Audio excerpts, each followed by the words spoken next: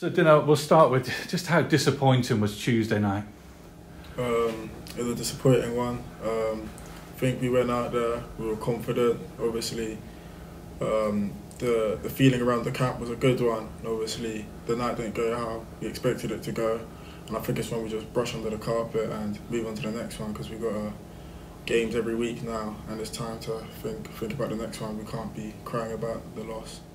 We know when things go well, the atmosphere here can be really good, but what's it like as a professional player when some of the fans are booing you off at the end of a game? I don't want to criticise the fans, because I think the fans have been great, you know.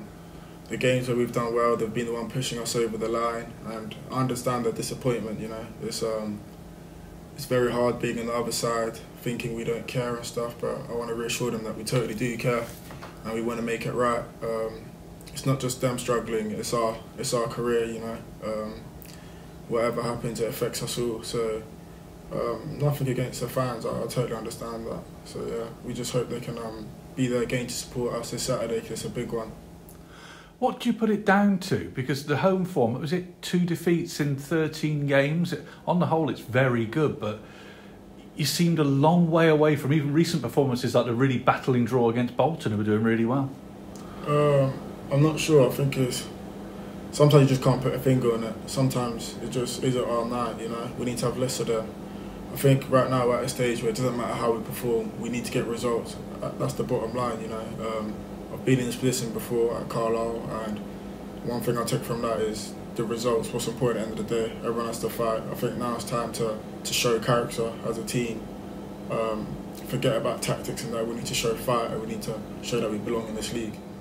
You mentioned tactics, but as a defender, when the way some of the goals were conceded, does it make you sort of wince a bit? Yeah, definitely. I don't think the goals had anything to do with tactics. I think it was desire, you know. They just got there before us, wanting to head the ball. I think it's you could say it's been a repeated thing over the last 2 games, losing games to set pieces. And I don't want to say it's any individuals, because we've all been at it. Set pieces is a team thing. We can all help each other out, whether it's communication or what. So I think it's just not wanting it more, but just doing that little bit extra, you know. It's like the boys are playing well. We started well against Shrewsbury and stuff, and it's like we're losing games to silly things, you know. I don't think it's anyone's fault. I think just as a team, like, we need to push each other on. So this game against Oxford is huge, isn't it? Another team which is struggling, they're really struggling to win. I guess it's about being confident in what you can do well, I suppose, against a team which is struggling, no matter what their reputation. Yeah, for sure. I don't think we need to look at the team we're playing. I think the next few games we've got, every single game is a big game, you know.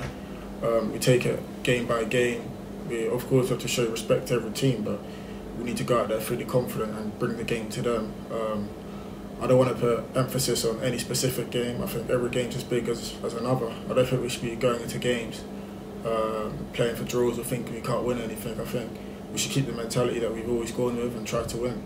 And another key difference is if you score first, you tend to do a lot better, don't you? It's when you concede first it's the problem. No, for sure. I think, I don't know, maybe it's a mentality thing.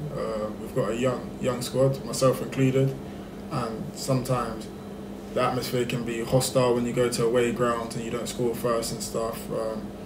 But I think it's just, if we can keep games tight, we can always nick a result. And I think, like I said, the football's been good at times, it's been great, but that's not what wins you games. It's about scoring and defending the box. Myself included as a defender, we need to defend it better, and we need to score more goals, simple as that.